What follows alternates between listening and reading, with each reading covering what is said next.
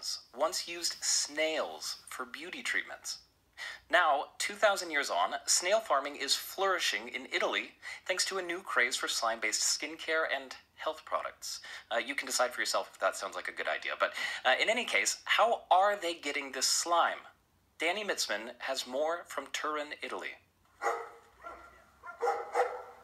My name is Monica Fissore.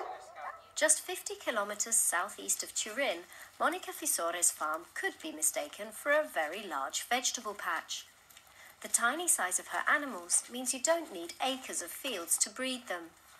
But if you peep under the temporary covers protecting the neat leafy rows from the icy temperatures, you can see thousands of tiny hibernating shells. Monica's farm is called Il Giardino della Lumaca, the snail's garden. How long have you been farming snails? Da quanto tempo? Da 4 anni, from 4 years.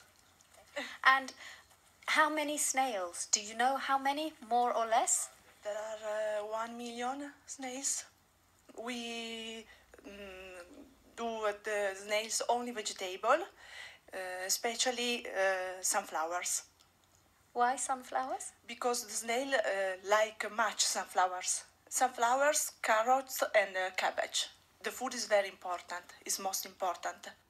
Until recently, Monica's snails were destined for the dinner table, but now she's selling them for their slimy discharge.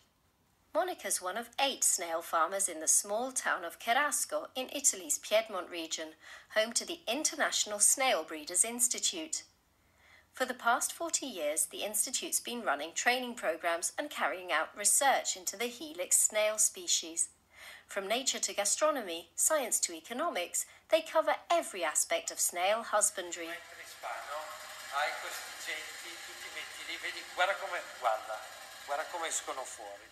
Simone Sampo, the Institute's president, shows me around the premises. Snail-shaped gadgets, as well as edible and non-edible snail products, are everywhere you look. Simone holds weekly seminars for potential breeders who come from all over the world. He's been breeding garden snails for 21 years and spent nearly a decade trying to find the perfect way to extract their slime. In passato si buttava del sale o dell'aceto portando. In the past, they threw salt or vinegar on them, stimulating the snails to produce slime, but also killing them immediately afterwards. It not only killed the snails, but also led to a much lower concentration of mucopolysaccharides in the slime than the snail normally produces when it feels fine. La lumaca può emettere se sta bene. Mucopolysaccharides, like hyaluronic acid, are naturally present in connective tissue and important for hydration and lubrication. Happy snails, Simone concluded, would produce better quality, richer slime. In 9 anni di studi siamo riusciti finalmente a creare un My idea was to prevent the snail from suffering and to make a machine that would avoid contamination and allow extraction from the same snails more than once. With our machine, the MullerOne, we extract uncontaminated, standardized, cruelty-free slime. We don't kill the animal. free cruelty, quindi senza uccidere l'animale. The MullerOne is housed at the back of the Institute in its own sterile lab. The freestanding machine is stainless steel with 2 plexiglass domes on top, about the size of a takeaway hot dog stand. But instead of sausages, there are over 1,500 snails inside the domes, and the drip tray's not for fat, but for slime. Communications manager Sara Borio shows me the machine in action.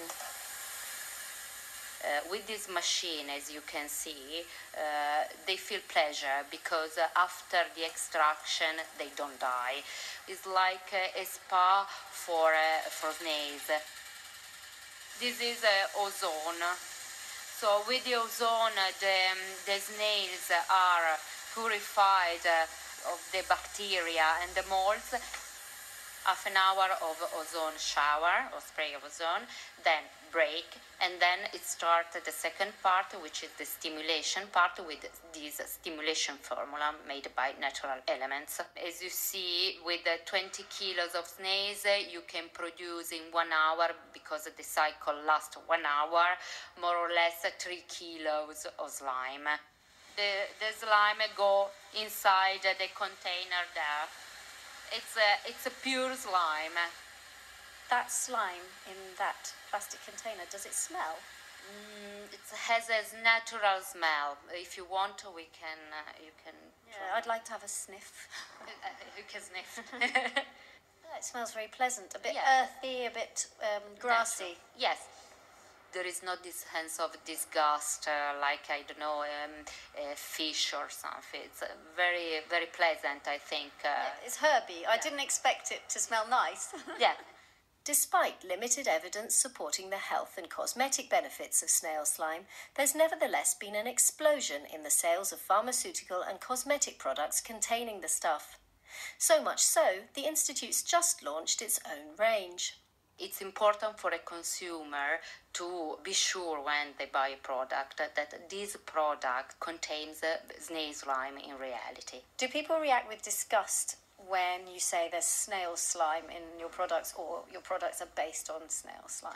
Sometimes, yes, because I think there is this mental block. But there is this concept nowadays that we need to start using natural product, not chemical product. No? The consumer is more aware of what he eat, what he put on the face, on the body. So there is a growing market in this natural product. There is space also for the snail slime. Slime has also seen its way into cough syrups as well as beauty products. Over the past 6 months alone, there's been about a 40% increase in demand for the raw product from the cosmetic and pharmaceutical industries. Consequently, there's been an inevitable increase in demand for snails for slime extraction. The number of Italian snail farms has more than trebled in the last 2 decades, and Simone Sampo believes the trend will continue both at home and abroad. Unlike the animals themselves, this is a business that's definitely not moving at snail's pace. And that was Danny Mitzman near Turin, Italy.